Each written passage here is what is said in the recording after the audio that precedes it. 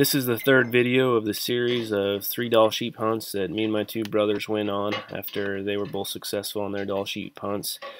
We found some time to go and try to get me a Dall sheep. There is also 2 other Dall sheep hunts from 2015.